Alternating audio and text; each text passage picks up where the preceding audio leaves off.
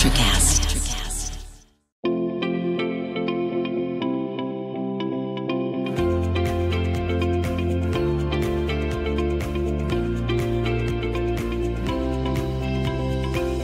Thanks for listening and subscribing to DIY for Business, a part of the Best Business Network and Electricast Media. It's Russ and Greg with you. Greg, how's it going?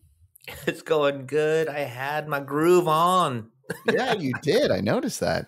Well, I've got a whole new setting here. I'm looking at you in a whole new light, like literally, because I've completely reorganized the office / studio. And it's so interesting to like reorganize stuff. Like it just puts you in a whole different mindset. Like I feel like I'm in a whole new place. It's so cool. It feels good, doesn't it? That's why that spring cleaning every year. I don't. You don't have to wait till spring, but when you do it, it just makes you feel like re-energized and like, oh, I feel good in my space again. It really does. It's so different and nice. And then like all the little annoyances that I had, like where my mic was and all this stuff, it's like it's in a perfect spot. Like I love it. And I can push it out of the way nice and easy. Like I'm so happy right now. It's great. You've inspired me, as you know that I love the dance. I love the dance, and before every show or at the beginning of every show. I think now that I think about it, I think I'm going to put up a disco ball in my office. You know what? I have one. In the studio? Really? I do. Okay. I actually have one in here as well. I have a small one.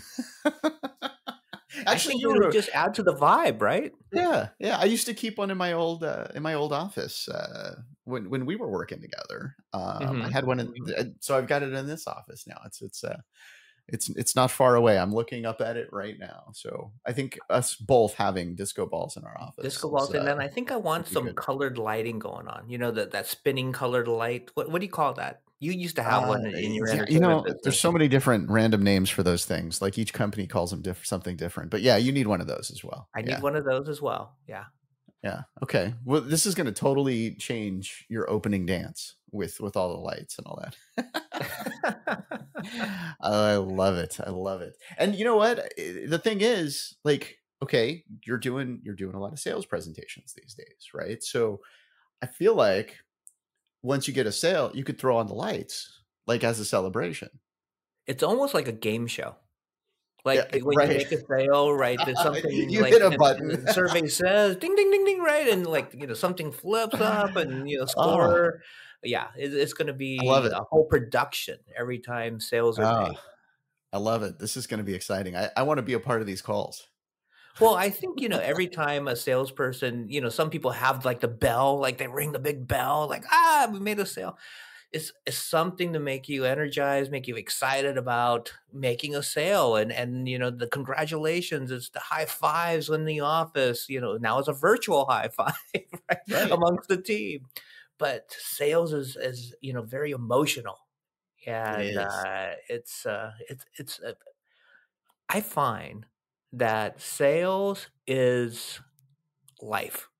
There's so much that goes into a sale that is kind of like all the aspects of your life kind of filter into how do you make a sale. And you know what? We have somebody with us today that is going to help us kind of with that transition. Chris Castenes of chriscastenes.com.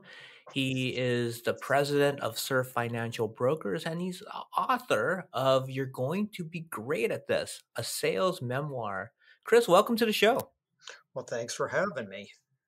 Tell us a little bit about your background and how you came about writing this book.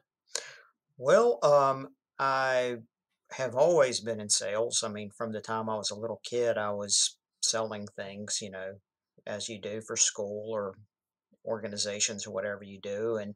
And when I got out of college, I really didn't have a lot of job prospects. So I went into sales, selling insurance door to door out in the middle of rural North Carolina. And that was horrible. so I went into office supply sales and retail sales and all kinds of things, and eventually ended up back into insurance again. And I've been doing it for about a little over 20 years this time, working with several companies and just learning what they do and how they do it. And then about 10, 12 years ago, I opened up my own agency and just completely independent. I'm not obligated to anybody in particular. And, but at the same time, I wanted to write this book, and it was kind of a bucket list item for me. And so that's what I did. And it just got out all my frustrations with the industry and how, people, when you're applying for a job that's completely commissioned, there's just a lot of promises made. And, you'll never be more than 30 minutes from your house. And of course, you're driving home 2 hours, things like that. And, it was just, everybody's going to love you and the product's awesome and you're going to make all this money. And then they always throw in, you're going to be great at this. And then you can't figure out why, 90% of literally 90% of their people are gone, within like 3 years. If they hired 100 today, 10 might still be there. So there's a lot of that going on. I just wanted to get that out of my system, and told a lot of funny stories about selling. But it was also, I made the book to where it was, you could use the information in it. So there's things in there, how to, network properly, and how to, use sales techniques and as life hacks. You can use them for basically everything. So it was funny. I wrote it, I put it up on Amazon, and immediately I started getting reviews from people that I knew and that I hadn't solicited any reviews, but it was funny. They were like, "This is hilarious, and this is just the way you talk," because it's a bit salty language in it. It's not a, it's not a Zig Ziglar kind of book. It's a PG-13 sales book. That's a nice way of putting it. So so yeah, so and then somebody told me, you ought to do some speaking, because I've been going to Toastmasters for years anyway. So I started doing a little bit of speaking, and I was talking to some sales groups and civic organizations locally, and then COVID hit, and all that's kind of been put on back on the back burner for a while. I'm starting to, you know, make myself available again, and if anybody's interested, they can find me. But that's what I do. Is I just uh, when I'm not trying to sell insurance, I'm selling myself as a speaker. Nice, nice. That it's so much fun. Like I love the whole speaking thing, the public speaking. It's just there's always no matter how long you've been doing it, there's a little bit of like fear there, right? Like there's a little bit of okay, can I actually do this? And then at least I'm speaking for you. For me, there's always been that. I just did a speech a couple of weeks ago that was, I don't know, 400 people or so. I can't remember how many, or I don't have a count on how many people, but it was a bunch of people. And I wanted to warm up the crowd with a couple of jokes. I did a couple of jokes. I felt good about it. And it's like, once I did the jokes, I had the microphone in hand. I felt like, okay, I'm on, right? Like I'm doing my thing. I'm out there. I'm doing it. I get in the zone and I just have fun with it. It's sort of the same with sales though, right? Like when I was doing sales, it was sort of that same feeling. It's like, okay, I've got what I'm going to say. I've got, a pen. That's the important thing. I don't know how many times I went to a sales presentation and forgot a pen. Like, they can't sign it if they don't have a pen. But like I would have all these things ready and I would be all set for it. But still, I think early on with salespeople, there's a bit of, is selling for me? Like, can I do this? There's a bit of fear and sort of self-doubt. How did you get over that? And how do you deal with that in the book on getting past that? Well, the biggest fear I think is sometimes it just depends. If you're talking about cold calling, That's true. That's true. When I sold insurance out in the middle of nowhere, the fear was not getting shot. So, so, but the number one fear I think that people typically have is the fear of rejection. If you're just constantly getting told no and you're making 100% commission, then you're making 100% of absolutely nothing. So plus it just hurts your feelings on top of it all. So Right. that's important because it just doesn't help your morale if you're constantly being told no. One of the things I tell people is when I was in college, uh, I would I was single and would try to mingle, as we say, and and I would go to clubs or bars and meet girls, and I would say, "Yeah, I thrive on rejection. Will you go out with me?" And that was, it was my opening line that would save face because you were making it a win-win situation. So so now all these years later, I just kind of keep that in the back of my mind sometimes when I'm talking to someone about insurance or whatever. I'm trying to sell them, and it's like, okay, if they say no, I'll still live. You have to have an emotional Teflon coating there. I don't know if that's kind of old school, if anybody remembers Teflon, but you have to let things kind of slide off of you. You can't let all the negativity from sales beat you up too much. Yeah. So I used to keep a checklist. Like I had a little post-it note or note that I would keep on the board, counting down all the no's. And so I never counted the yeses. I would only I would only count the no's. That way I could see how many no's it took to get to a yes. Like, yeah, okay, and like there's actually a book out there I've read years ago, and it's called something like Getting to Know, and it's about that concept of the more no's you have, the closer you get to a yes. Mm-hmm. And it's true to a point, but you don't want to concentrate on no's. I mean, you want to be able to say, I want that yes, where is it? Because then I've seen people go, I just got 20 no's today. I'm working great. And I'm like, did you get any yeses? Just one. That's all we need. Yeah, it's almost like setting an expectation for a no, and you don't want to, Right. kind of build up yourself for a no. I'm curious, Chris. You mentioned earlier that early on in your sales career, you weren't very good, and I was wondering if you identified why you weren't good, and what you did to make those changes. Well, I wasn't highly enthused about the project, as we say. When somebody promises you the moon and the stars, and then they throw you into the deep end of the pool, it was tough, and it was a lot. It wasn't realistic in what they described the job as. So nobody said, "Hey, be careful when you go out to see these guys. They might be packing guns or that kind of stuff."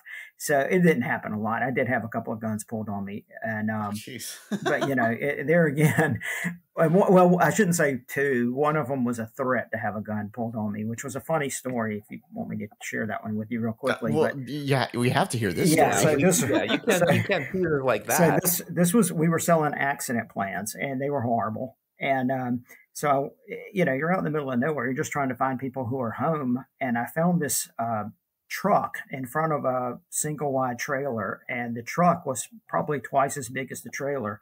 So I figured somebody was home. I knocked on the door, and this guy came to the door, and we had these very distinctive binders we held, and people could spot us a mile away.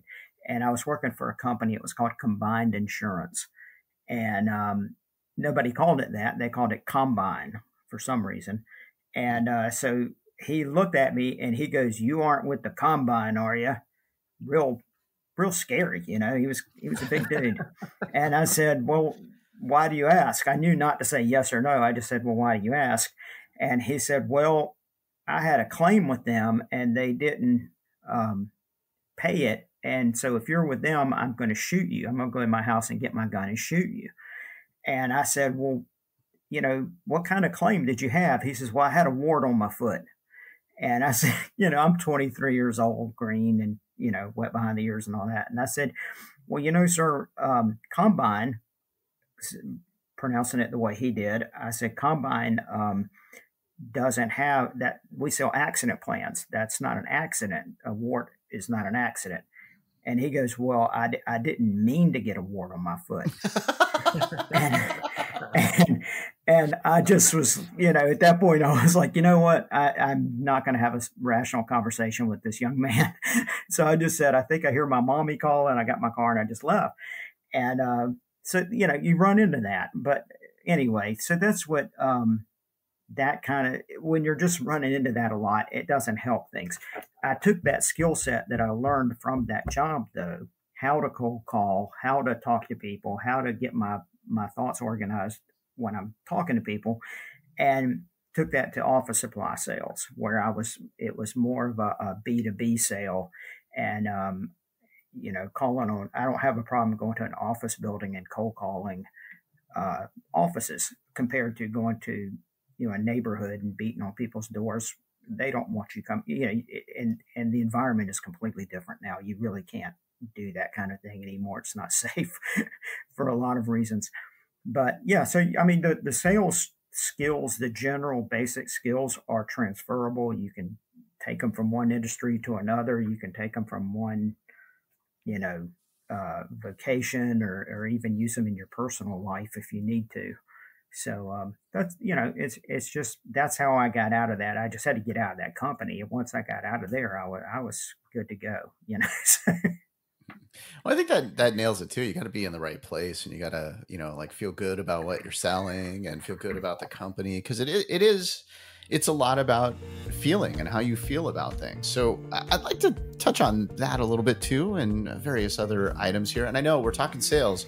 Greg always gets excited about this, so I won't talk much, Greg. I promise. I'll let you do it. So we'll be right back with more DIY for Business.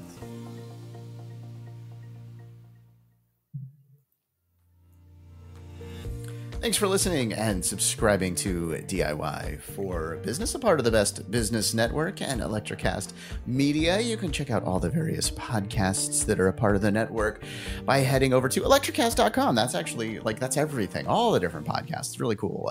Please do go check that out. Encourage you to do so.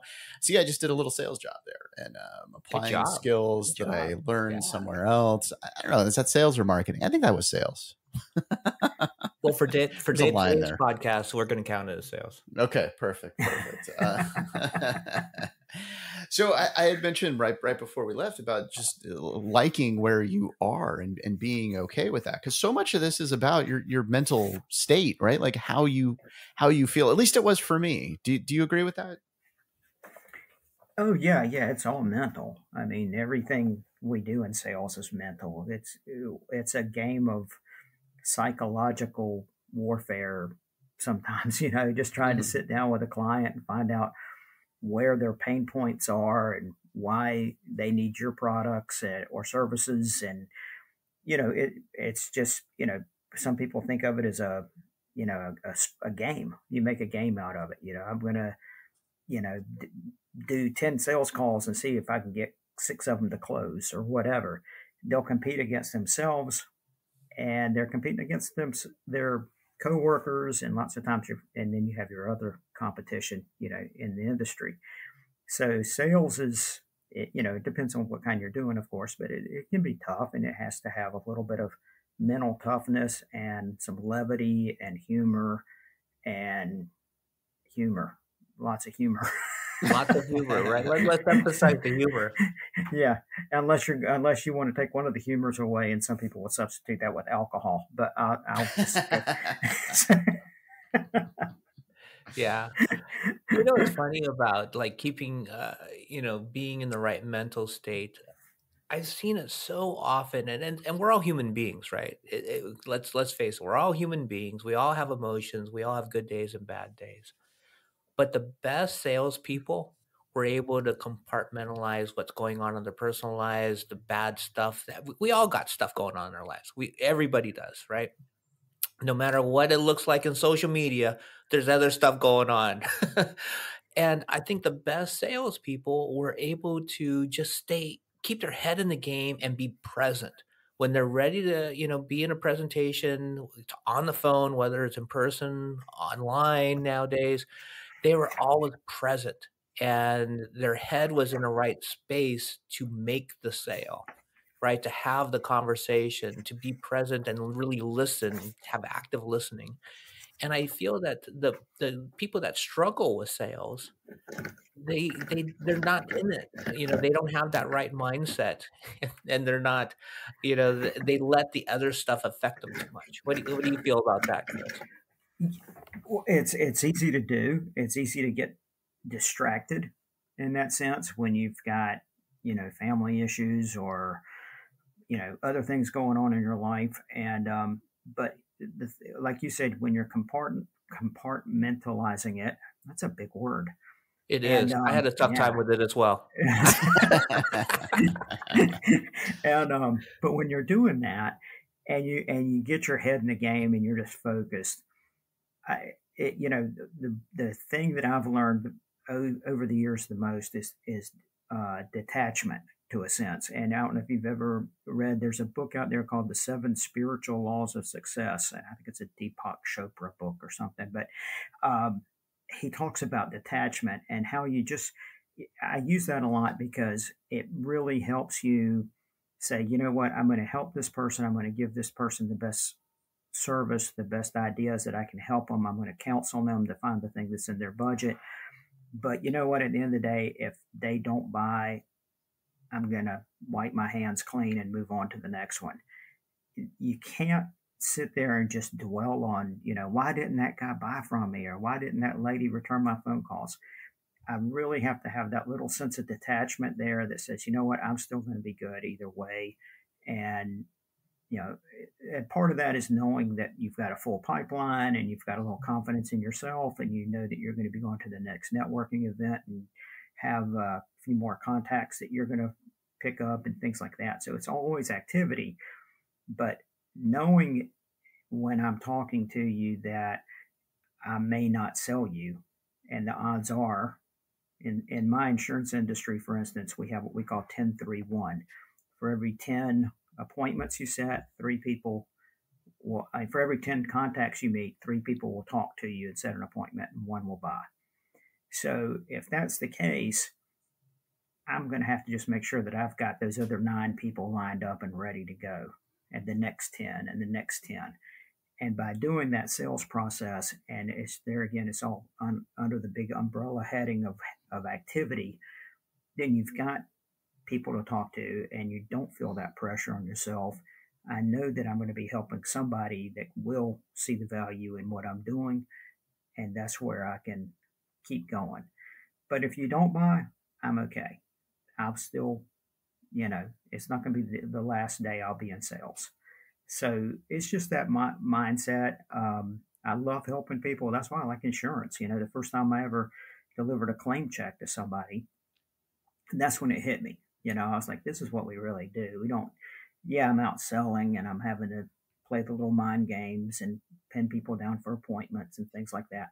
But when it's all said and done, I'm selling them money. And if they want to buy it, that's great. If not, I can find somebody else. It's like dating, there's other fish in the sea sometimes. Mm-hmm. Yeah, it's easier to do that when you're not, like I'll just dive into the personal thing here of like when I first started my business, right? It was difficult to walk away from a sale that I didn't get and be okay with it. It's like, I really needed that. I mean, I've got rent, I've got, legal fees, I've got this, I've got that, I get, all the different things that I knew all the money coming in. It was so hard to walk away from that. So it sounds easy, to say, oh, I'm going to walk away and just be okay. But it's pretty hard when you first start running a business. Oh yeah, it's terrible. And I've had when I first was selling insurance, there were people that would just jerk me around, and I kept going back to them because you're just trying to find somebody. You're desperate at that point, and you have what we call commission breath. They can smell it coming off of you. Right.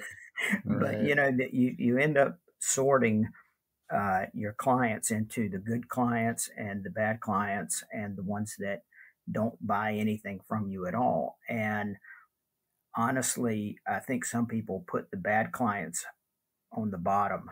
I think the ones that don't buy from you are on the bottom of the list. It's just my personal preference. But if I'm going to have to sort people into groups and go, here's my A clients, my B clients, C clients, whatever, you have to figure out how many times you're going to go to the well before they finally you realize they're just not going to buy from you. And you could have been spending that time more wisely looking for someone else. And, I talk about that in my book a little bit, and having to, go, look, I'm going to have to fire you as a client, not the other Yeah. way around. Right. It happens. There's a few I've had to let go just because I just don't have the time to babysit, sometimes. Yeah. And they have to respect your time and everything too. I mean, it's a business, and they have businesses. I have a business, and I'm not going to call someone up at 10 o'clock at night and ask them to, file a claim form or anything. They understand that, so you kind of set the parameters at the outset and let them know who you're dealing with. And of course, the nice thing about being self-employed is you deal with who you want to deal with in Yeah. most respects, so I don't have to, if somebody calls me up and says, hey, I want you to sell me this right now, I don't necessarily have to, especially if it looks questionable and, those kinds of things. All right. I kind of want to ask this question of Greg too. But we do have to take a short break here. So I've got a little question for you, Greg. When I'm we come ready. back. I'm Yeah. ready when we Oh, come yeah. back. Oh yeah. Oh yeah. All right. Thanks for listening to DIY for Business. As I mentioned earlier, a part of the Best Business Network. Let's have an opportunity here to go check out some of those other podcasts. Go check out the website while you're listening to these commercials. We'll be right back.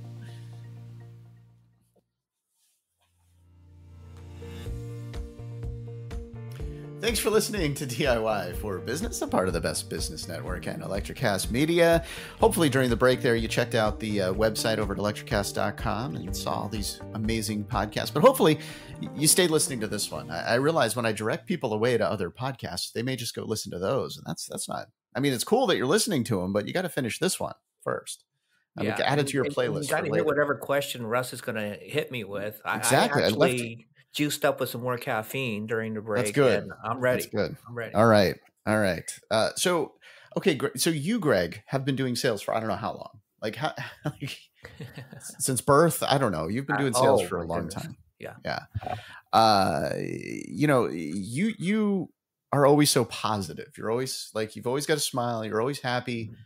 Dancing. How do you're always dancing? Exactly. Yeah. How do you do that in the sales world? Like, how do you stay so positive in doing sales when you know that you're gonna get rejection on occasion? Yeah, it's an interesting question because it's the surface smile, right? And then it's the inner smile. And sometimes people feel that, okay, you can't always be happy. And it's true, I'm not always happy, but in a sales sense, I am, because I always look at it as a challenge, as an opportunity, as a puzzle. We've mentioned it before. I love trying to solve puzzles. And I think each sales opportunity is a puzzle. How do I figure this out? I know there's an opportunity here. I know that, if you have a good product or a good service to provide, this prospect could probably use it. It's just that they don't really see why they need to use it yet. And it's a just a puzzle to figure out what is their need and how do we fill that need and how do I get that uncovered. And as long as I keep it like that mindset, it's fun for me. So the inner smile is always there because I'm always trying to figure it out. And to Chris's point earlier, about time and, sometimes you have to fire the client. What I find is that, okay, once they say no, they may say no again, but a lot of times it's timing. It's timing of when you talk to them, what's going on in their lives, what's going on in their business, what's going on in their marriage, whatever. The timing always plays a factor into whether they're saying yes or no. So sometimes, even though they're saying no a couple of times, maybe the timing just wasn't right for that conversation. For That's me, the salesperson to try to uncover the need at that point. And maybe That's the a third great time, the point. timing would be right. Right, Chris? That's an excellent point, and I'll tell you a great story along those lines. Was years ago, I was just cold calling some businesses one day, and met a guy, and he was about 45 years old, confirmed bachelor, and just, good guy. And we talked, and he just didn't need anything. He didn't feel he needed anything.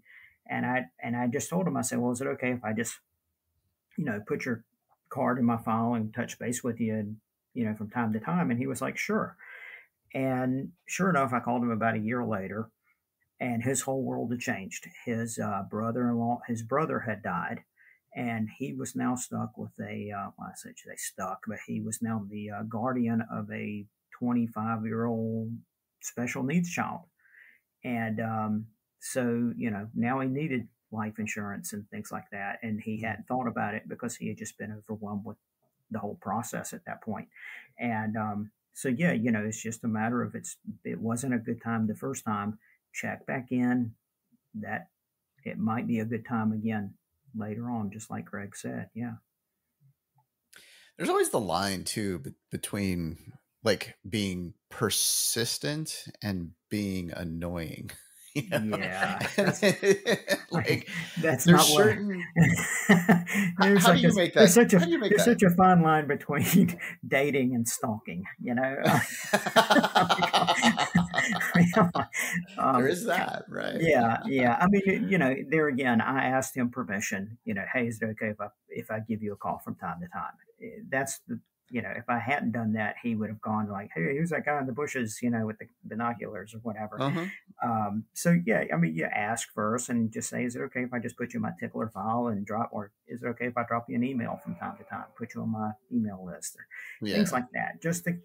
A lot of that is just learning to keep yourself top of mind because, people, like, for instance, I have a YouTube channel and I don't have a lot of subscribers. If you guys feel sad, you can subscribe and help a guy out. But but I actually I just made these little short YouTube videos, and one was my cat in a hammock and just laying there, and I just said something stupid like, oh, don't you want to have the peace of mind of this cat in a hammock, whatever. And about 2 weeks later, the phone rang, and it was a lady that saw it, and she said, I need life insurance. I hadn't thought about it. And when I asked her, what made you think of that all of a sudden? Because I'd known her for years. She goes, I was the cat in the hammock. That's what got me. And I just never in a million years would have thought that was the thing. See, if you learn one thing from this episode, it's cats work on the internet. Cats, yeah. I mean, and and all she's doing is just laying there. She loves the hammock. So So I've made some other videos as well, like can zombies get disability insurance and things like that. And oh, nice. And so those are that's on my Surf Financial Brokers YouTube channel. But yeah, I mean, so it's a lot of that is, even though you didn't get the sale right then and there, keep in contact and make it easy for yourself. Connect with them on LinkedIn or Twitter or YouTube, or ask them to subscribe to your email or whatever, that you're going to constantly be filling information out there and getting to them anyway, and let them know that you're still around. You weren't just that fly by night person, so that helps.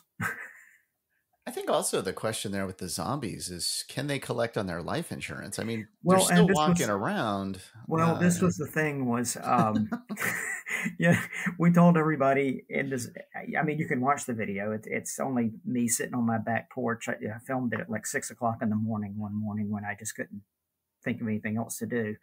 And but I talked about how the paramed nurse would come out and do the exam and would probably find that death was a pre-existing condition. So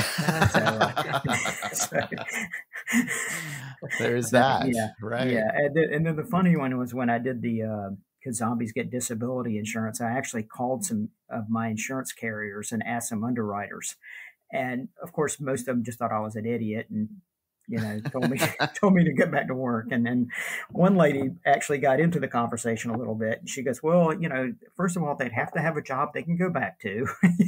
She's like really getting into it. And then she told me that she thought that zombies did have jobs to get back to because she had been to the DMV and seen them. So that was... Well, you got to think that the zombies are actors, right? Because they're on every show you see on television or every movie. Right? So they got to be working. Well, yeah, but are they actors pretending to be zombies, or are they zombie actors? And that's Well, you that's how know. I feel about Kevin Costner. Oh, I'm sorry. Oh my gosh, did I say that, Kevin? I Oh was my just goodness. it was just a He's joke. he's a I method love you, he's a Kevin. he's a method zombie. So, Okay, I got a okay. somewhat serious question Okay. because we've all heard the term, in sales term ABC, right? Always be closing, right? Mhm. And people are out there, they're networking, they're doing their thing, they're like Russ says, I'm always smiling, but that's an authentic thing. I'm always smiling. I'm a happy person. But sometimes do people have a perception like, oh, he's a salesperson. He's just trying to sell me something. He's just trying to close me. Even when somebody could just be having a regular conversation and, they feel like there's a negative stigma about salespeople. Like they're always trying to sell something. They're always trying to network. They're always trying to find an angle. Do you find that happening, Chris, in your life or in people that in the sales field? And how do you get around that?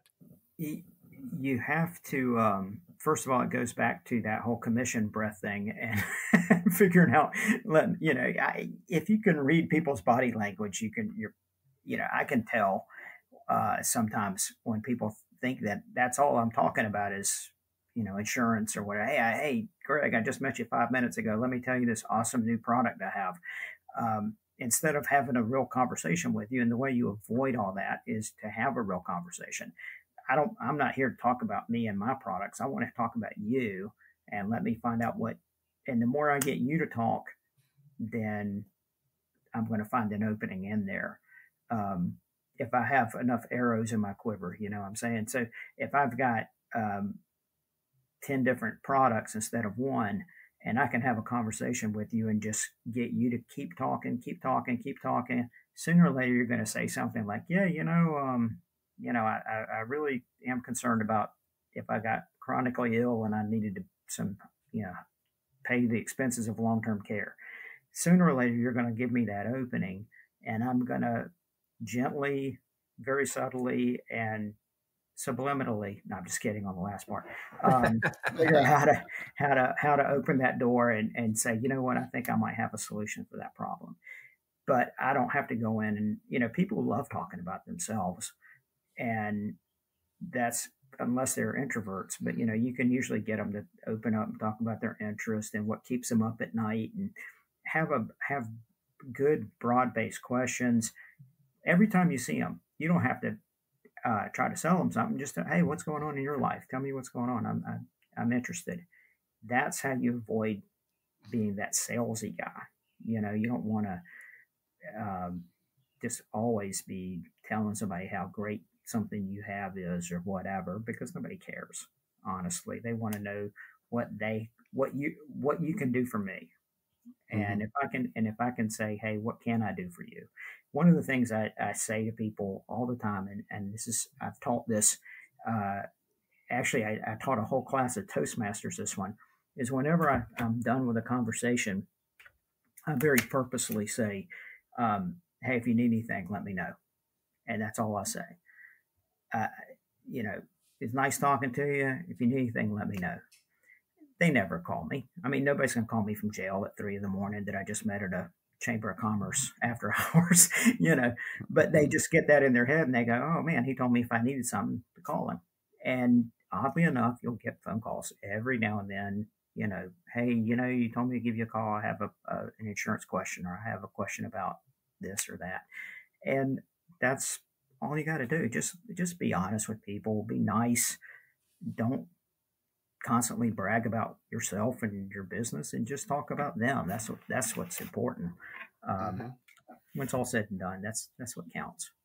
And I think then some of my when the commissions come around, then it's about me. All right. There you go.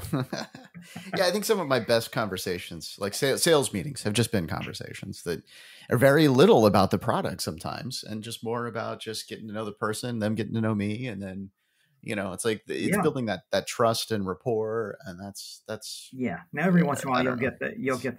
get the person that'll say, "Well, I don't deal with you unless I know what kind of car you're driving, and what are Uh-huh. you driving?" And if you're lucky enough to say the car that he approves of. But if you're like, I'm driving a Kia Rio, then they look at you like, oh, sorry. I've had people ask me all kinds of crazy stuff like that. Oh, but, yeah. You know, they'll find reasons to buy from you. They'll find reasons not to buy from you. And they've got a million. You know, definitely. They don't like your facial hair or the way you talk or your car or whatever. It doesn't matter. So, Chris, we've talked about the book. Where do people go to find this book? It is on Amazon. You can just look up You're Going to Be Great at This, or you can just call, spell my name, Chris Castenes, which is Castanes, or you can go to chriscastanes.com. And there's links to the Amazon page there, but it's all on Amazon. And like I said, it's PG-13 a little bit. I had one lady apparently wasn't aware that I have a little salty language and texted me about after she bought it and was like, "Oh my goodness, this is profane."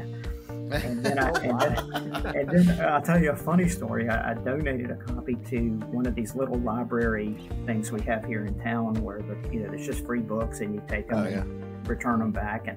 And I got a message on Facebook one day from a pastor who had picked it up, and he loved it, and he sent me this very long thing, and he said I even approve of your language. Nice. It's pastor approved, so we're okay. So, I'm okay. It's PA. Yeah. All right, Chris, thank you so much for joining us. Hey, thank you, and I hope you guys have a good rest of your week, and if you need anything, let me know.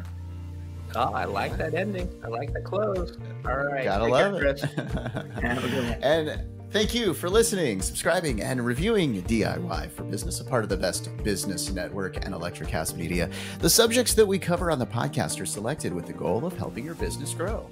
All of the information provided is opinion-based, and you might want to consult a professional to discuss your exact business situation.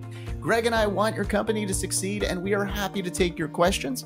We're also love to hear your suggestions for future episodes. So you can just head over to our website, DIYforbusinesspodcast.com. The link is in the podcast description. But if you head over there, you can suggest shows, you can ask us for feedback, you can do all kinds of stuff over there. Also, see all of our past episodes. We thank you again for listening and subscribing to DIY for Business, where you are not alone. So we love the Curse of the Lake House. We love the curse. Welcome to the Curse of the Lake House. I am not a witch. Really well written, keeps you guessing. I really like the ending. Peter, otters mate for life too. Otters find the otter they belong with and they mate for life too. The Curse of the Lake House. Available wherever you get your podcasts. Electrocast. Electrocast. Welcome to Get Real with Dr. Renee. With her extensive experience as a double CEO, therapist, and renowned treatment specialist, Dr. Calvert's approach to recovery and emotional freedom is unique and diverse. Dr. Calvert's innovative and unfiltered perspective sheds light on the importance of being human and encourages guests and listeners to get real. Joined by Bindi Hyde, producer, coach, and founder of Ethical Change Agency, on a mission to spread collective change, understanding that it starts with us. It's time to get real.